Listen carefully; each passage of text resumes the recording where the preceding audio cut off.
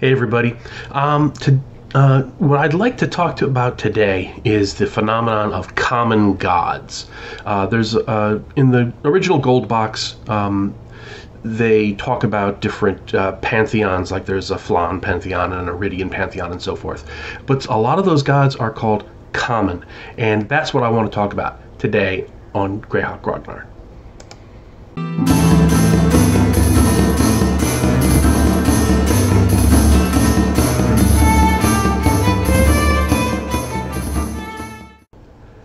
So, in the original Gold Box, when they give the big list of the gods and goddesses of the World of Greyhawk, a lot of those gods are given racial origins. So there's a Flan pantheon, there's a Backloonish pantheon, there are Iridian gods, there are Sul gods, and so forth. But something on the order of 2/3 of the gods and goddesses listed in that book are said to be common, which means that they're common across most geographies, most cultures, and that gives us a couple of very interesting historical and cultural things that we can add to the mix to really make the World of Greyhawk kind of come alive, because it's messy, you know, and that's what makes things really feel real, is when they're not as systematized as one would like them to be. Now, you've got a couple of different situations with the common gods. There's one group of common gods that are just common. That is, they don't have any particular racial origin. They're just listed as common gods, which means that they exist in the Flan and the Iridian and the Sul pantheons. I'm going to set aside the Backloonish just for now for this discussion, because they're kind of on the periphery of the Flaness, and there's only like 4 Backloonish deities listed at all. On the blog side, I have done a whole big thing about the Backloonish pantheon, and I've added a lot of gods and so forth. But for purposes of this discussion, I'm just going to really be talking about the Flan, the Iridians, and the Sul. So you've got these common deities, and it begs the question, how did they become common across all 3 pantheons? Were they always like that? Did the gods that are common just show up in each of the cultures in millennia past? Which seems to be the case, but did that happen before or after the twin cataclysms? We really don't know. It's kind of left as a mystery. Why do we have this big group of gods? It spans these 3 very disparate cultures. On the other hand, you've also got some gods that are common, but also have a racial origin listed. And presumably what has happened with these is that this is a god that started off as, say, an Iridian god, and over the course of the last 1,500 years, after the twin cataclysms and the big migrations into the Flaness by the Sul and the Sul, the Backloonish, and the Iridians, where they encountered the Flan people who had already been there. In theory, what it means is that those deities that started off as belonging to a specific culture became much more integrated into all the other societies and pantheons. So you have a place, you have a situation where the Iridian gods, certain Iridian gods became widely adapted. You have the situation where all of the original Flan gods became absorbed into the other cultures. There are no exclusively Flan deities. They're all Flan common. There are a bunch of Iridian common gods, but there's only 2 Sul common gods. All the rest are exclusively Sul. And we can kind of attribute that to the fact that the Sul have a very bad reputation from the Sulois Imperium, which was basically a big evil empire. And the Sul people going forward kind of retained that reputation as being kind of nasty and haughty and so forth. So they might be a little too insular, they might be a little too too standoffish, too superior in their own minds for other people to want to adopt their gods. But on the other hand, the Sul brought in all these other gods because they're common gods, so they're common to the Sul as well as everybody else.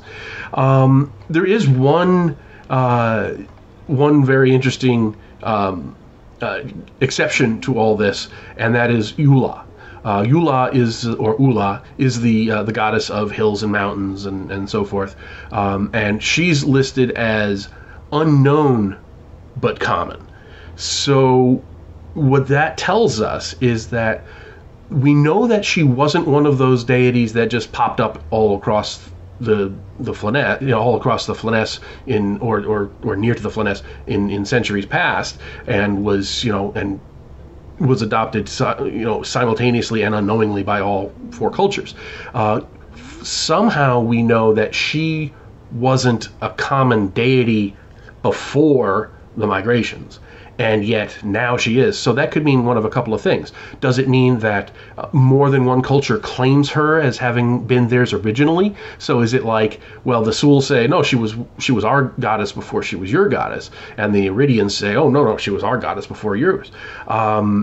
We don't really know what her pantheon of origin was. We don't know if we do know she didn't spring up simultaneously in all of them, but we don't know which culture she did come from. So that's a very cool mystery that I think you could really lean into if you wanted to make something that was really rooted in the setting, with this great religious mystery of the origin of Ula.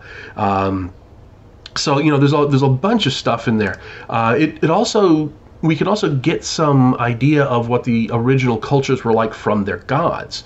When we have the Flan deities, for example, you've got Beori, the Earth Mother, you've got Neril, the god of death, you've got Pelor, the god of the sun and healing, you've got Rao, peace and reason.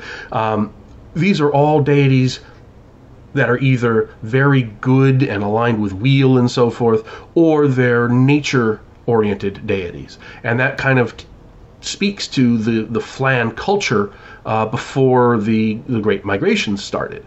And you can see the same thing, a lot of the Sul deities are kind of nasty. A lot of the Iridian deities are associated with war and conflict and so forth.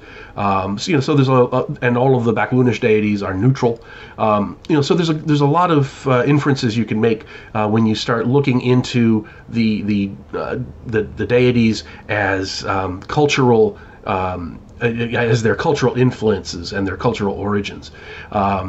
So anyway, if you go onto the blog, the Tuesday blog post covered the same topic in a kind of different fashion, where it lists out all of the different deities that are common, and then it breaks out the unique cultural deities. So if you want, the link will be below. You can go check that out if you want to kind of follow along where and kind of see where the deities break out into their different cultures and so forth. So let me know what you think in the comments. I mean, does this sound like a neat approach where you can kind of add a little more verisimilitude to the setting by things getting a little messier, where you can kind of inform the way that different cultures work based on what kind of gods they have, and vice versa. You can, there could be, for example, an Iridian version of a deity and a Sul version of that same deity. It's the same god or goddess, but they look at different aspects of them. They emphasize different parts of them. They look very different. They have different iconography. I think that could be a lot of fun. When you come into an area of big Sul cultural influence, and they have a temple of a common god, let's say Neril, which is going to look very, very different than a temple of Neril might look in a place that is a majority Iridian culture. So that's another thing that you could do to kind of shake things up and give each land its kind of a unique flavor. Even though you're talking about the same gods and goddesses, there could be vastly different interpretations of those gods based on their home culture. So I think there's a lot of room that you could play with this and use it to really make things interesting in your campaign. So let me know in the comments. Do you agree? Do you think that's a neat idea? How would you work with some of this? Have you done this kind of thing in the past? Let me know in the comments, and if you enjoy this kind of video, if you want me to do more of these dives into Greyhawkiana, please subscribe, hit the bell, leave a comment.